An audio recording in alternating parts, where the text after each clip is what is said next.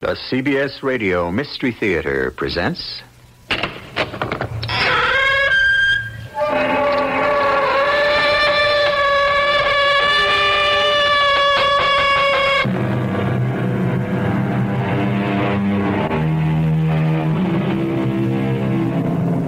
Come in. Welcome. I'm E.G. Marshall. We're about to hear a story involving a private eye of yesteryear. He's not to be confused with the private investigator we know today, whose work depends so much on all the electronic gadgets of our technological age. No, this man lived in simpler times, back in the post-war 40s. He was really a man of the streets, and in Raymond Chandler's words, down these mean streets a man must go who is not himself mean, who is neither tarnished nor afraid. Nevertheless, sometimes he gets into trouble along the way.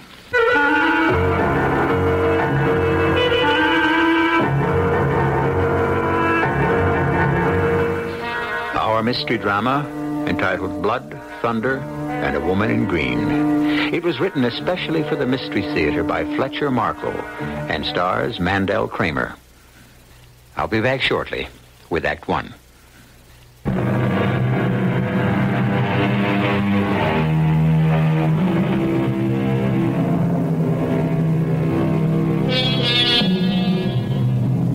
We're going to meet a private eye in the course of a night's work that happened over 30 years ago. Around that time, Raymond Chandler, speaking of the fictional private eye, observed, "He's a lonely man, and his pride is that you will treat him as a proud man, or be very sorry you ever saw him. He talks with rude wit, a lively sense of the grotesque, and a contempt for pettiness." Well, here comes Abner Coleridge. He's no Philip Marlowe, believe me. Just a minor brother in that fraternity of tough guys back in the Marlowe era. A private eye of long ago who's certainly going to need his sense of the grotesque before his story is done.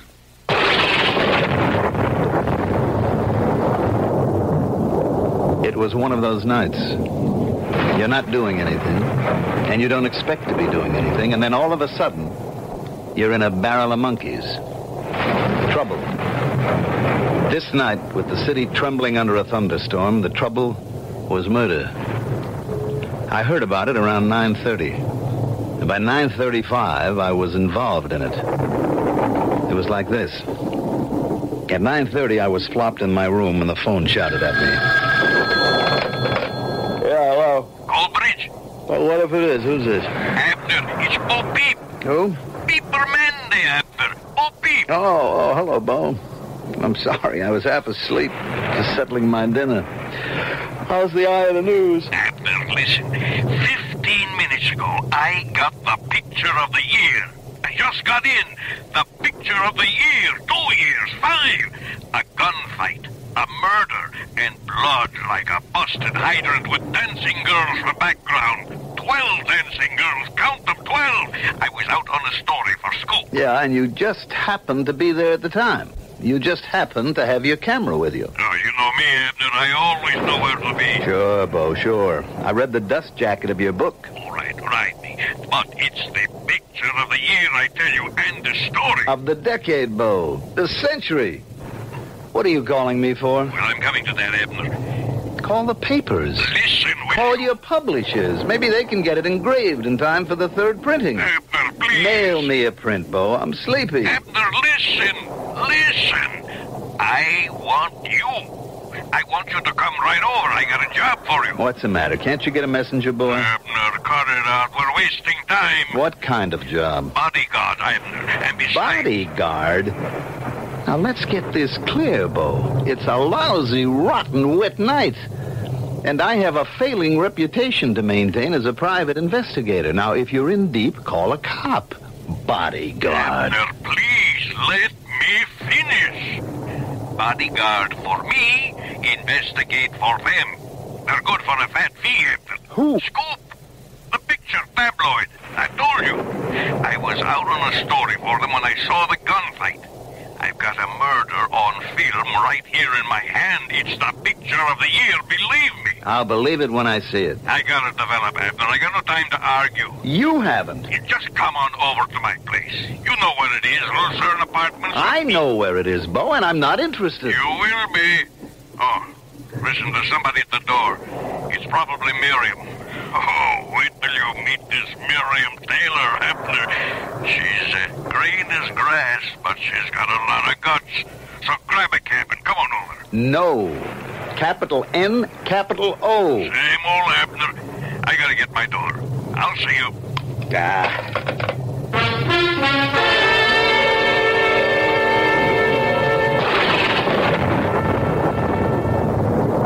At 9:35, I was down on the street with my gun packed and my tie tied, hailing a cab. Where to, buddy?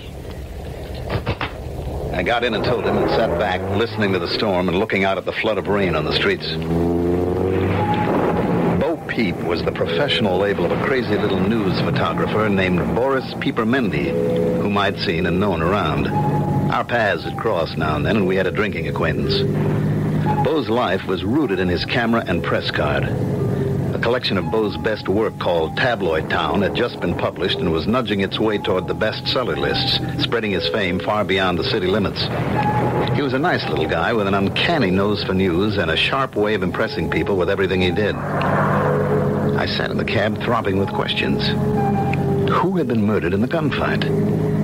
And where could it have happened with a background of a dozen dancing girls? And why did Bo need a bodyguard? And since when did a picture paper like Scoop want to employ a private eye? And what was the matter with me that I always made a pretense of turning down jobs that screamed interest from the first hint? There you are, buddy. I paid him and got out, sloshed across the sidewalk to the door of the Lucerne Apartments. Wouldn't be long before I got some answers.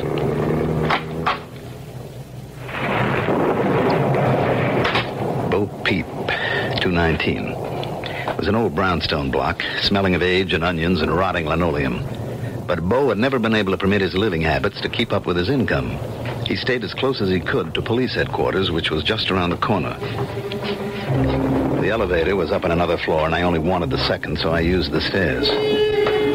Little winds were rattling around the stairwell and through the high, hollow halls. One minute the storm seemed vague and remote, and the next minute like another planet coming down through the roof. 219 was a few doors down the hall to the left from the top of the stairs. There were 3 naked bulbs offering a hard white light at intervals along the hall, and the second one was over Bo's door.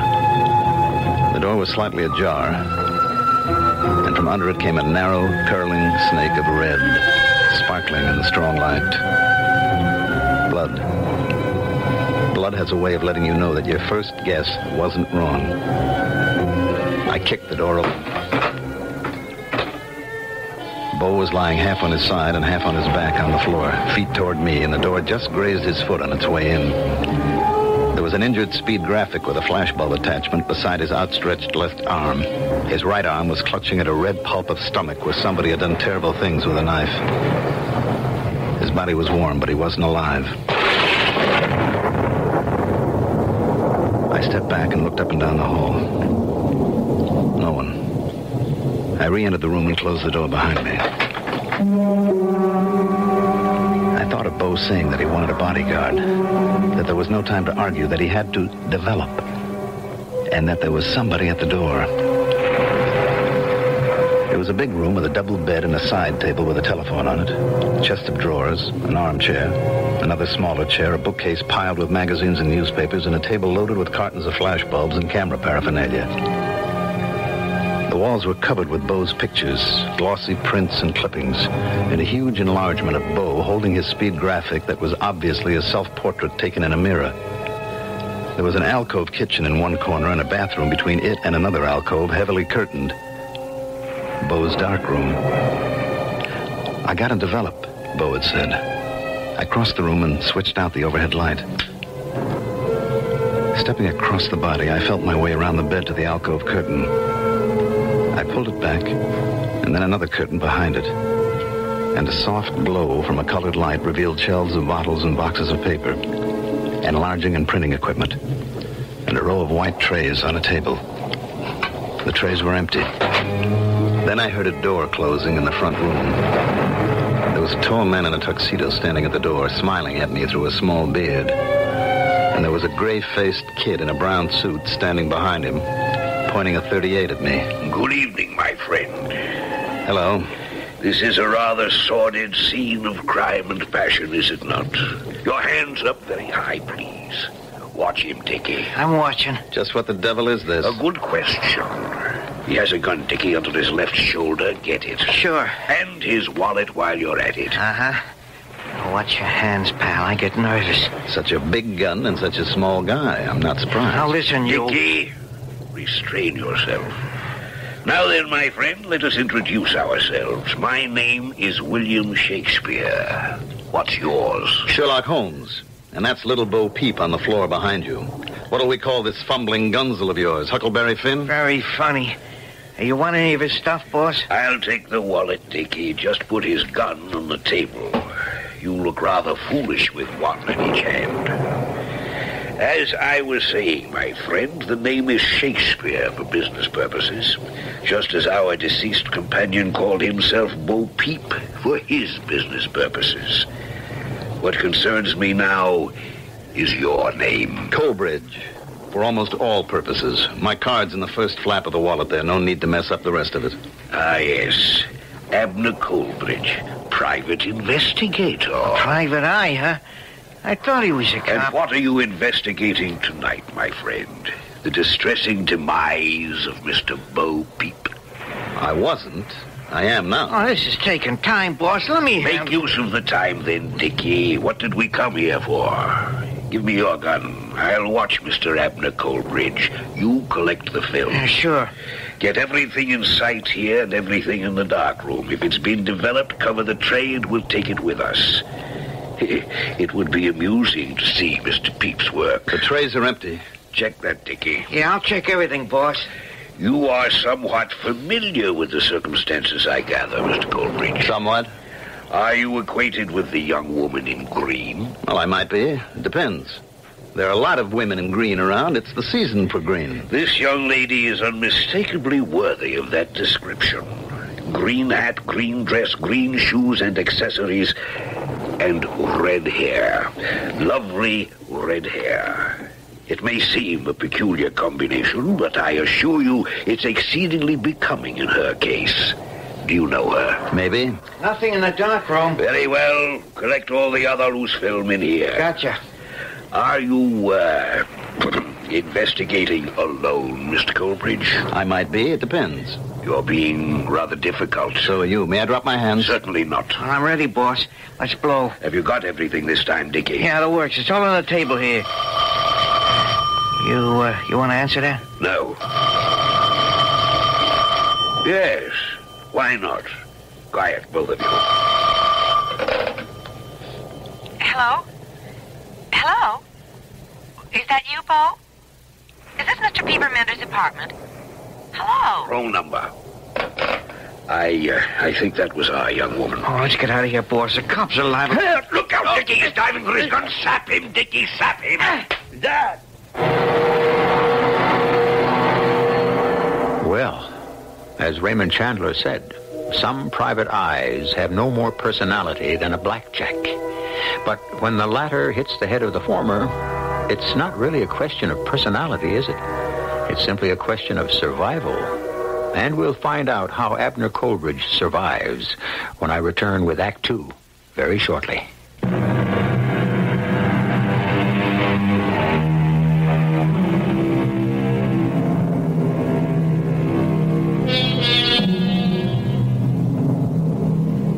Abner Coleridge, a private eye at work in the post-war 40s, has answered a phone call for help from a photographer friend whose professional name is Bo Peep. Bo claims to have just taken a most unusual photograph. So unusual that he wants Abner to act as his bodyguard while he develops it. But by the time Abner gets to Bo Peep's apartment, his friend is dead, murdered. And there is no trace of the photograph in Bo Peep's darkroom. Two rather sinister strangers arrive while Abner is searching the apartment. While attempting to outwit them, Abner is put out of commission by a well-placed blow from a blackjack. Whatever it was the kid hit me with, he hit hard. And the floor came up to meet me. I saw a few thousand women in green with red hair, and they all looked like those distorting mirrors at amusement parks and penny arcades. I saw William Shakespeare, the old and the new. The only difference was that the new one was wearing a tuxedo. I saw stars, and I felt my nerves stretching like licorice. Smelled a sick, sweet smell and tasted the salt of sweat. Then I saw 12 dancing girls. Count them, 12. And they were on a billboard. And I saw them from the back seat of a car that was turning into an alley, and I heard a familiar voice. That Bo Peep must have been standing right about here when he got the picture. I was positive that I was conscious for a minute. Then I blacked out again.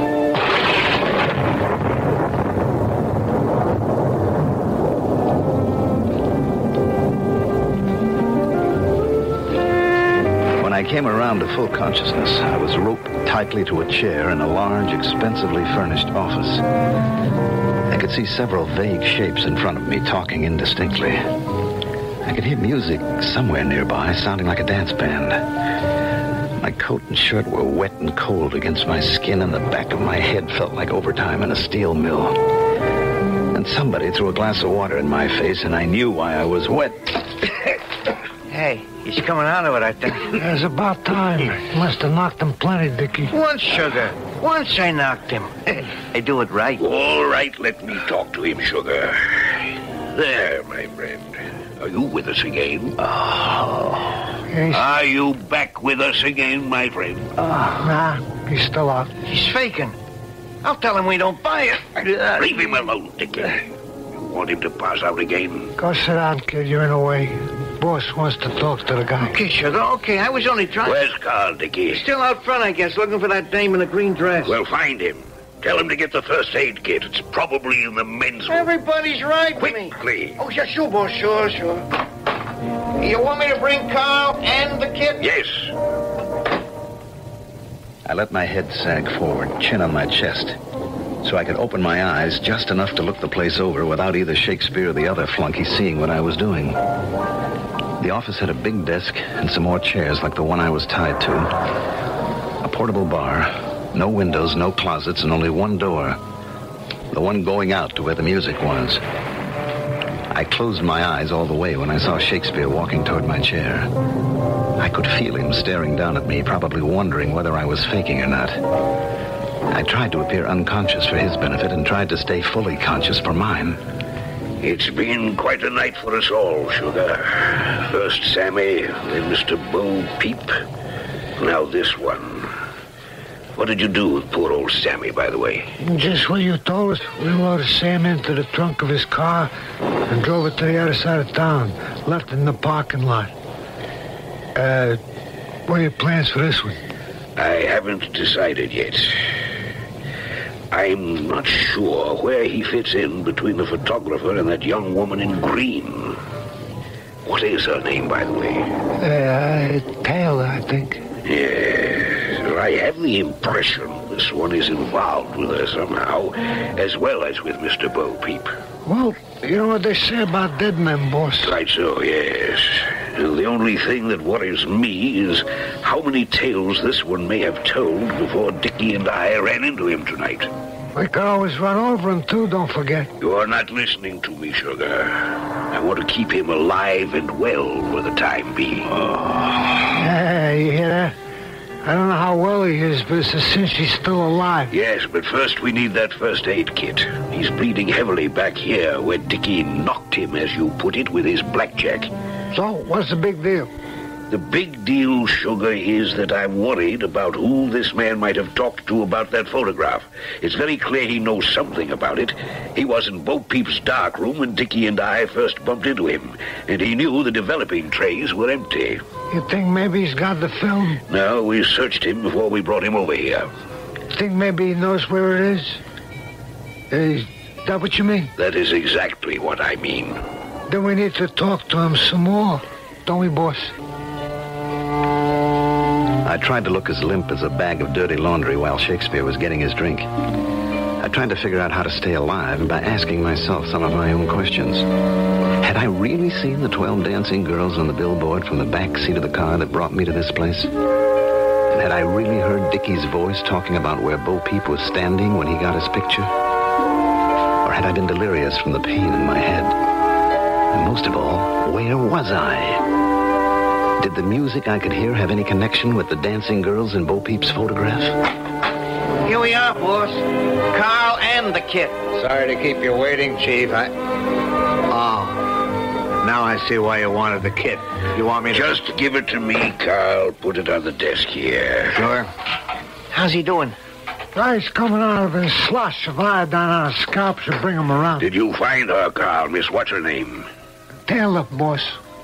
Oh, the dame in green. No. She left in a cab about half an hour ago. But we must find her. Don't you understand? She may know about the picture. Now, take it easy, Chief. She left word she'd be back. And I've told everybody out front to send her here to the office as soon as she turns up. Anyway, how could she know anything about the picture? She was in here talking to me at the time. She might have heard the shots. Don't forget the storm, boss. Right. If anybody heard the shots over all that thunder, we'd have had a visit from the cops long before now. You know, you're quite right, Carl. Yes, of course. It's been rather a disturbing evening. Now then, what about the film we brought back from Bo Peep's place? Marty's taking care of that. It's being developed by a friend of his, a guy we can trust. Marty's with him right now, and he'll call us on the private line after he's checked everything out. Good. Well, now let's get back to our friend here. Where's the iodine? Oh, right here, boss. You want me to slap some on? Yes, go ahead, Sugar. Pale, isn't he? He'll be all right. Oh, you sure knocked him, Dickie. Look at this mess. Once, Sugar, once, honest. Here goes. Water, Dickie. Sure, ready and waiting. Hey, that's more like it. He's coming around. Let me try something. You're going to be all right, Mr. Colbridge. The pain will go away and you'll be feeling better very soon. But right now we need some information. You know Mr. Bo Peep, don't you? Bo's dead. Yes, he's dead. We all know that. Now, we're all friends here. The point is, did he talk to you before he died? Did he talk to you on the telephone? Telephone? Yes, telephone. Did he talk to you? Did he tell you about the photograph? The photograph? Yes, exactly. A photograph. A picture. I think he must have been quite pleased with it. Did he tell you anything about that picture? Anything at all? Anything about what? I think he's faking. Shut up. Let the boss do the talking. Tell us what you know, Mr. Colbridge. It's extremely important to me. I know you. Of course you know me, and I know you. But what about that photograph? Did Bo Peep tell you anything about it? A picture of a shooting, wasn't it? A killing? You Sammy. Did you say Sammy? Hey, how do you know about Sam? Quiet, all of you, very quiet. Now, what about Sammy, Mr. Colbridge? What about him? Died. Did you say Sammy died? Died. You got me tied up here. Oh, damn, it was just a coincidence. He couldn't have known about Sammy. I know you. You zapped me. What'd you zap me for? What's this all about, Shakespeare? What am I doing here? Bloody fool. You said it, Chief. He's bloody in more ways than one. Now listen to me, Shakespeare. Put the gag on him, Sugar.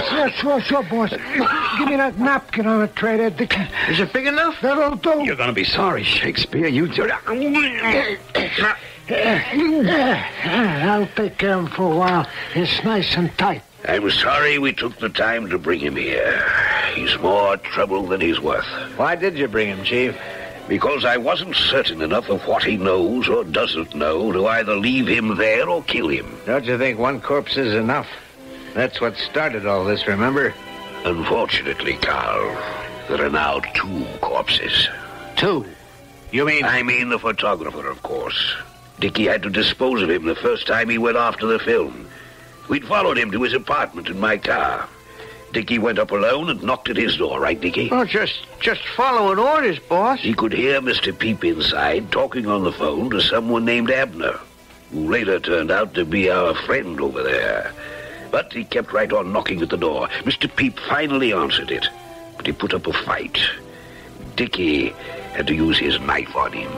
Right, Dickie? Well, I didn't have no choice, boss. I told you that. Regrettably, however, Dickie complicated things even further by only taking the film that was in Mr. Peep's camera. Later, when we discovered it hadn't even been exposed, I had to go back to the apartment with him. That's when we ran into our friend, Mr. Abner Colebridge, in person. If you ask me, Chief, I'd say you're talking too much in front of our friend over there. Yes, I'm always talking too much. Well, I think Mr. Colebridge will have to go anyway. Well, now, listen, Chief, this isn't the old days. Don't get too carried away. Shakespeare, were you looking for me? Yes, indeed I was, Miss... Taylor, Miriam Taylor. Yes, do come in, Miss Taylor. Thanks. Miriam Taylor was wearing a floppy green hat, a green dress, green shoes and accessories, and a lot of long red hair. She was very pretty. She frowned a little when she saw the bound and battered mess that was me, but she didn't say anything. Just sat down while one of the flunkies lit a cigarette for her. Shakespeare was watching her intently, cat and mouse. I wished I had learned how to pray.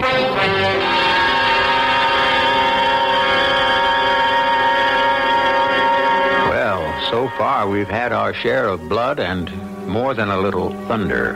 And now, at last, we've met the woman in green. Poor Abner Colebridge, our frustrated hero, is fit to be tied.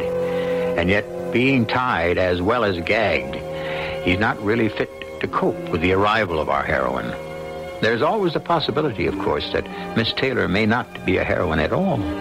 We'll find out more about that when I return with Act 3, right after this.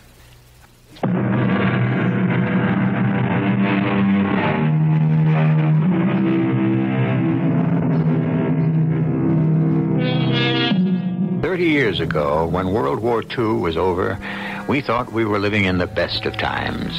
But crime is always with us, in good times or bad.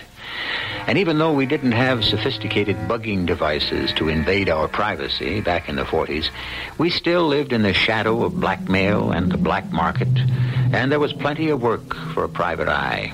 Which brings us around to Abner Colebridge, our hero with a headache from a blackjack.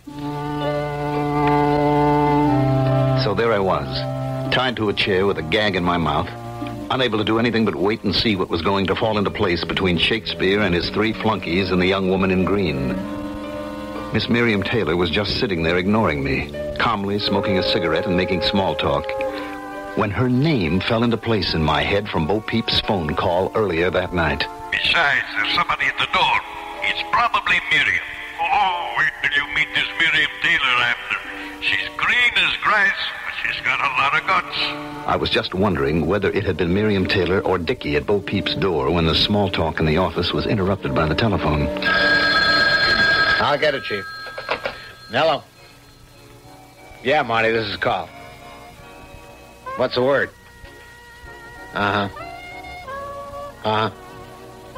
Nothing else, huh? Oh, yeah, he's right here, Marty. I'll tell him myself. I'll see you later. Well, don't stand there just shaking your head at me, Carl. Tell me what he said. Somebody's wedding, 2 conventions, and a lot of pin-up girls. Nothing else, Chief. Nothing at all? Nope. That was it. Dickie? Yeah, boss? Step outside on the balcony, please, and stay by the door. We don't want to be disturbed. Gotcha. No more visitors, Dickie. Is that quite clear? I hear you, boss. Now then, Miss Taylor, how are you getting along? You and your photographer. Oh, we've got the makings of a good story, Mr. Shakespeare, but I just can't figure where Bo Peep's got to. Haven't seen him for hours. Is that so? Have you been looking for him? Oh, sure. I called him at our office, and I called his apartment, and he wasn't there. What do you suppose has happened to him? I just don't know. He must have gone out on another job. We only hire him by the hour for an assignment like this, you know. And there wasn't any definite time set, except for the big show at midnight, and it's almost midnight now, isn't it? Quite so. But you were out for a while, too, weren't you, Miss Taylor? Well, yes, I was. I had another assignment myself. They keep us busy these days. So it would seem. Did you know that we had a little trouble here tonight, Miss Taylor? Trouble? No, I didn't. Yes. We've been trying to locate a picture, a very valuable photograph. And this gentleman trussed up in the chair here has given us quite a spot of bother in connection with it. I didn't notice him, of course. Do you know who he is? Why, no, I've never seen him before. But surely his presence must have aroused your curiosity when you came in a few minutes ago. Yes, I'll admit I was a little puzzled. I mean, he looks so miserable. But I don't want to ask any questions. Oh, come now, Miss Taylor. It's part of your business to ask questions. I'm surprised at you. Well, after all, Mr. Shakespeare, there's a difference between public matters and private matters. I think it would be a most excellent idea if you did question this gentleman, Miss Taylor. Have a little chat with him. Interview him, shall we say? Hey, the storm's going to break in about 5 minutes, boss. You want to come out and take a look at things? Yes, indeed, Dickie. We'll be right there. Gotcha. Now, look, Chief. You're not going to leave these two here alone, are you? That's carrying all this a little too far. Never mind, Carl. Take off his gag, Sugar. Yeah, but listen, boss, you Don't can't just... tell me what I can't just, Sugar. I know exactly what I'm doing. Take it off. Okay. Now, gentlemen, we are going to leave Miss Taylor and Mr. Colbridge to themselves for a nice little chat. Are you out of your head, Chief? That's his name, Miss Taylor. Abner Colbridge. Carl, Sugar, come along. If you don't watch out, you're going to blow this whole thing wide open. I said never mind, Carl. Hurry along, Sugar. I don't get it, boss, but whatever you say. That's right, Sugar. Call us if you need us, Miss Taylor. We'll be right out here on the balcony. But please, Mr. Shakespeare, I don't understand. Just call us. I don't understand either. But don't say anything. It's some kind of trick. They must be listening. I thought you must be Abner Colbridge when I... Shh. Don't say anything. They must have a way of listening, or Shakespeare would never have left us alone here together. He's after a photograph, and he's desperate. He's trying every angle he can think of. That's a heavy door. Who can eavesdrop? It's also the only way out of here. I know that. But this place is almost soundproof. Is there a dictaphone or any kind of intercom over there on the desk? No. No, nothing at all like that. Just a couple of telephones. Either one of them off the hook? Nope. There's just no way they can hear us. Anyway, I'll whisper. It's got to be a trick of some sort. Now be careful. This is life and death stuff along about now. Oh, I know it's life and death. I've seen a sample of the death. I made a terrible mess of explaining myself a minute ago on purpose. I wanted to get involved. I came back here with that in mind. What's this all about? Where are we? And who are these people? And what was the picture Bo Peep got that caused all this? Who was murdered in the first place and what? Shh. Let me tell you. I've been waiting to talk to you for almost 2 hours, ever since Bo said he was going to call you. How did you know he called me? Because he called me first. Now, shut up and listen, Colbridge. Call me Abner. You're probably the last person who ever will. My name's Miriam. Taylor, yes, I heard. Who are you? I work for Scoop, the picture tabloid. I came here tonight with Bo Peep to do a story on... Came where? Where are we? We're in the upstairs office of a new nightclub called The Tempest. It's owned by that maniac who calls himself Shakespeare.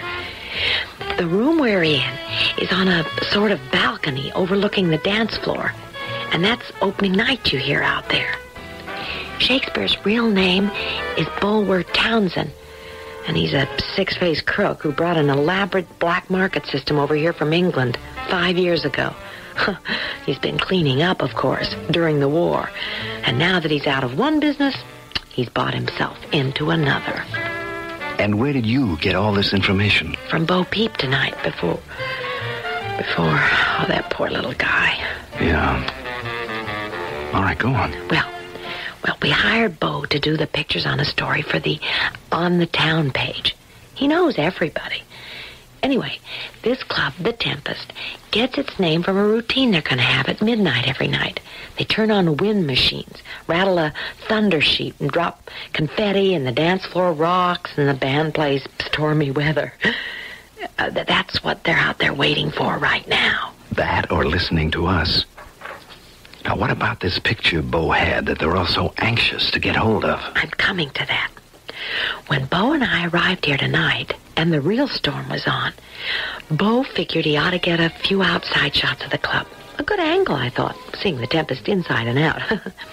and he was around the back in the alley, taking pictures in the lightning flashes, when he accidentally got the gunfight. What gunfight? Bo Peep told me on the phone. The way I understand it, that maniac Shakespeare and his former partner had a shoot-'em-up out in the alley. A gunfight. They've been quarreling for weeks, Bo said. And lucky little Bo just happened to get them in a shot he was taking of the old Dancing Girls billboard out there. Billboard? Tell me more. It belonged to the club that was here before Shakespeare took over and remodeled the place. Then I did see it. Well, everybody's seen it. But not with a murder taking place in front of it. Bo took off like a rabbit, of course, scrambled over to his place with a roll of film, phoned me, and then you. He wanted to have everything set up for the cops to walk in. A scoop for Bo Peep, and a scoop for Scoop. And he wanted your protection, I guess. I figure he just never thought about being followed. Well, what happened to the picture? I'm getting to that. Well, get there faster. Bo said he'd call me back at the club here as soon as he got the film developed to let me know if it was any good or not. I was getting interviews with everybody here and looking for angles. Come on. Well, I waited, and he didn't call. And there'd been plenty of time for Bo to develop and know if the negative was any good, even if it wouldn't be dry enough for printing. So I called him. Somebody answered and let me prattle on for a minute and then said, "Wrong number." But I knew it wasn't a wrong number. I know the sound of a ring on Bo's phone. There's a catch in it, like a hiccup. I know, I was there. You were there? With Shakespeare? Yeah, we'll come to that. Now, wait a minute. How did you know it was Shakespeare? I'd been talking to him, getting an interview, only an hour or so before that. You mean to tell me you wouldn't recognize that voice? A double take, maybe, but you'd recognize it. All right, go on. Well, I called again a couple of minutes later, and there was no answer. I knew something was cockeyed somewhere, so I went over there. I was actually sick when I saw him on the floor. I know what you mean. That's when I called the cops. They're just around the corner from Bo's place. I know. And they came, and I told them all about this, what I've been telling you, and that's about it. But what about the film? Shakespeare didn't get it. I haven't got it. Have you got it? Hey, listen. Hey, there's the artificial store.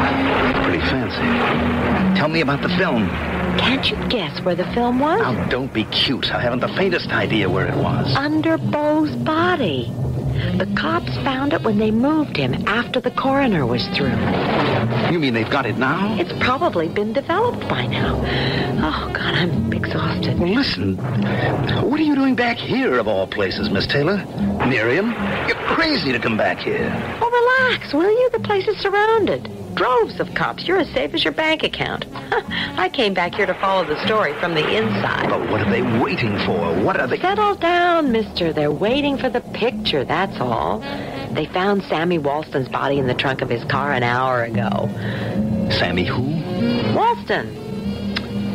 Shakespeare's partner, the guy who got the belly full of lead in front of the dancing girls and started all this. Oh, sorry. Correction. I guess Mr. Shakespeare started all this. Well, it certainly isn't ending up the way he wanted it to.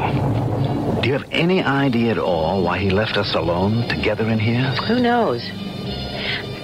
Maybe he thought he'd find out if we were, what is it they say in detective stories? In cahoots. Maybe he thought I'd untie you so we could try to escape, and then they'd nab us out on the balcony. Maybe he was just so desperate he didn't know what else to do with us. I feel like a fool. You aren't a fool. You're just in the wrong business.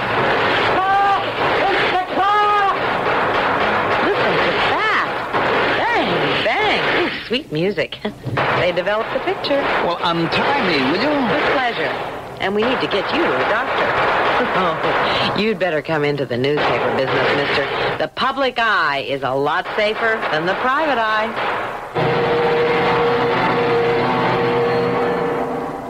And so, as Raymond Chandler said, a private eye must always have a lively sense of the grotesque, especially if he's going to have to play second fiddle to a third party who happens to be a lady from the Fourth Estate. Not to mention having to let the cops rush in to do his work for him. Oh, well, maybe he needed to have a night off, just like the rest of us. I'll be back shortly.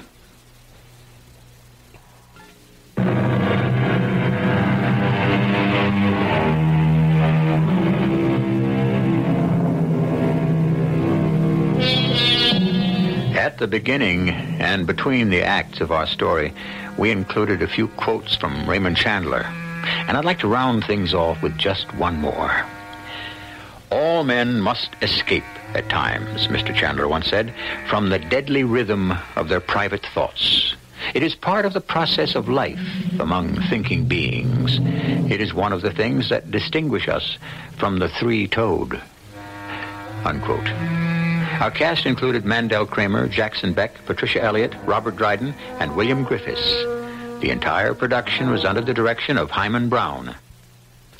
This is E.G. Marshall inviting you to return to our Mystery Theater for another adventure in the macabre. Until next time, pleasant dreams.